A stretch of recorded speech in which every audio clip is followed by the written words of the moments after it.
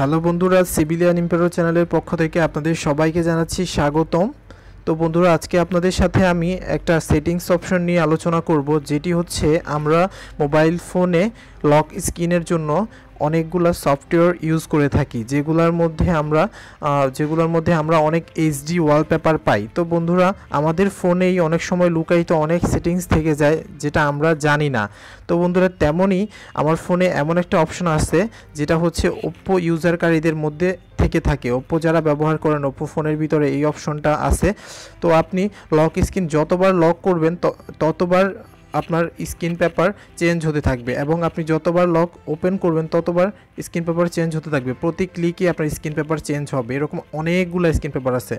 তো বন্ধুরা, কথা না বাড়িয়ে চলে যাচ্ছে কিভাবে আপনারা সেটিংসটা করবেন। তো প্রথমে আপনাদেরকে সেটিংস অপশনে যেতে হবে।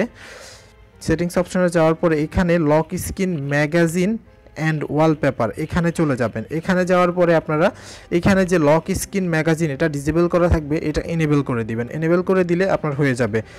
তো বন্ধুরা, এখানে আপনি চাইলে আপনার নিজে থেকে নিজের ছবি অ্যাড করতে পারেন। চাইলে এখান থেকে অনলাইনে আপনার প্রত্যেকবারই এখানে এই যে চেক আপডেট, এখানে প্রত্যেকবারই আপডেট হয়। তো আপনারা চাইলে এটা নেট ওপেন করলে এটা অটোমেটিক আপডেট হয়ে যাবে। নতুন আপনাকে ওয়ালপেপার ওনারা নিজে থেকেই দিবে, গুগল থেকেই দিবে। তো আপনি চাইলে এখানে আপনার ছবিও অ্যাড করতে পারেন। অ্যাড করে আপনি আপনার ছবিও ওখানে রাখতে পারেন।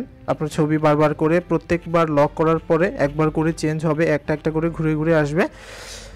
তো বন্ধুরা, এটা হচ্ছে আজকের টিউটোরিয়াল, যেটা আপনারা কিভাবে ওয়ালপেপার আপনি সেট করবেন লক স্ক্রিনে।